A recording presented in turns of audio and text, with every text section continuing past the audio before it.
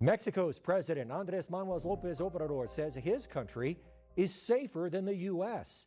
The Mexican president's comments came after the kidnapping of 4 Americans, 2 of them killed, that traveled to the Mexican border city of Matamoros, and the recent news of 3 women gone missing after crossing the U.S.-Mexico border 2 weeks ago.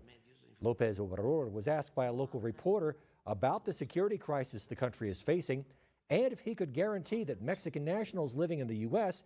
can safely visit their home country. AMLO said, quote, "Mexico is safer than the United States. There is no issue with traveling safely through Mexico.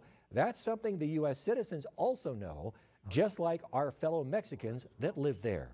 The president added there is a campaign by conservative politicians in the U.S.